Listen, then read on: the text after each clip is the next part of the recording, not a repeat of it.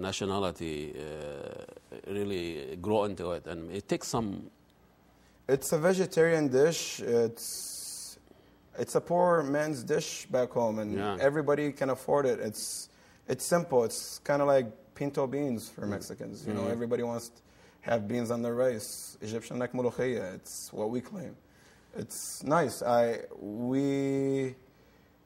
Everybody has their custom. Every culture come with their own custom of food, and what you were raised up on eating when you were growing up, it's what you're gonna like to have during that month of Ramadan. Yeah. And we try our best at Marina to give that to the people and attract them to us by offering them what they're looking for.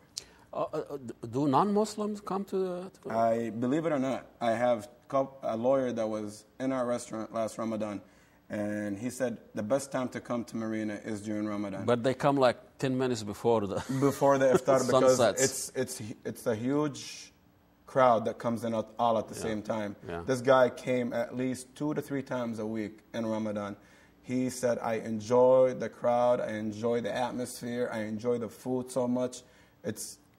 That was an American person, and he does not know anything about Ramadan. He said, I love the month of Ramadan now because he walked into it. He walked into it. He's seen how fun and how friendly the environment is. It's really a fascinating scene to have because there is no other places when you have people from probably 30 different countries with different culture and custom and ritual, and they're all eating together. Yes. You don't find this at McDonald's, huh? No, not really. McDonald's mold you to their own tradition. Style. Yes. And we try to accommodate people the own way they want us to. Yeah. They want to enjoy their time in Ramadan. We try to accommodate that for them. And they bring their family. Yes. And the kids are running. Kids everywhere running. They should put them on a leash or something. Honestly, it gets kind of hectic sometimes, but I'll tell you the truth, it's fun. The kids give it a different vibe, like a family theme kind of thing. Especially with the tent. They can run around. There's a lot of room. There's actually a place that we specialize just for prayer. The tent is a lot bigger this year than the years before. Where do you get a big tent like that? We usually rent them, but I got special fabric material that I shipped over last year from overseas to give it that Mediterranean Egyptian look, also with this fanous right here. How did you get this through the airport? It was cut up into pieces, and we welded it up over here. It gives it a look. It lights up from the inside. They're hanged in the ceiling, so they give it a traditional look. Because fawnis is one of the ritual. Yes. Holding fawnis for kids. They give them around, and kids run around with them playing. And even with electricity and the streets are lit and everything. But this is started when we were growing up in the village. There was no lights. There was no electricity. So it has a purpose. It was for lighting up. It had a purpose. You guys, this was your lamp. Yeah, and you walk in the streets, and because people stay all night. Yeah. Celebrating. Usually people, they break their fast. The traditional way of doing it, and how the Prophet Muhammad, the Sunnah said it, the Prophet ﷺ said, you break your fast with a couple dates, 3 dates, and you drink milk, and then you pray. And then after that, because praying help you get that first bite in you and settles in, and then you have to go eat afterwards. And you pray, you settle that cup of food, you get an appetite, you get up and eat, you enjoy your meal with your family. And after that, there's Isha prayer, Taraweeh prayer, which goes up until maybe 1 o'clock at night.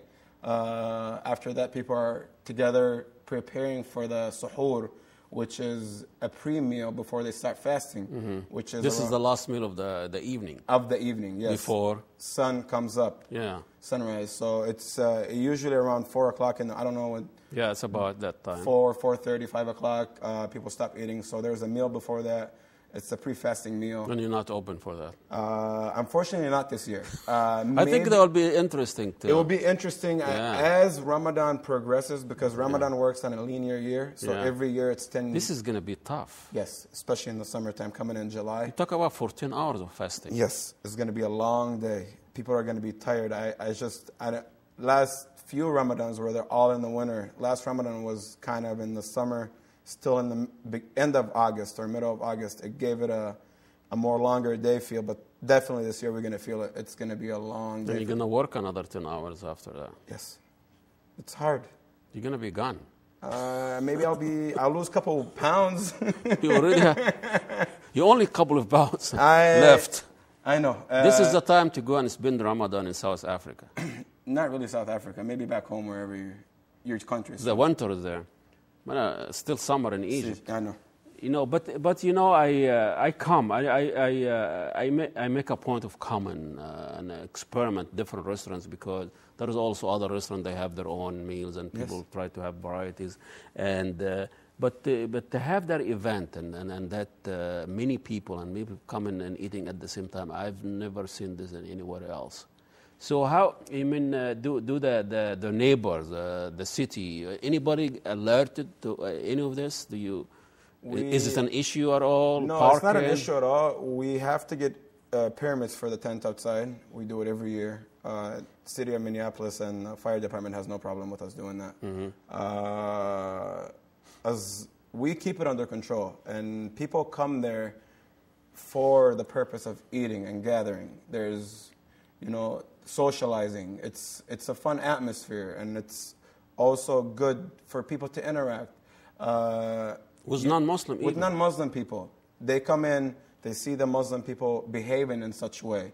And it's really, we try to keep it organized as possible. People come there to see what the Muslim people are about. I even got interviewed a couple of times last year from different local news outlets.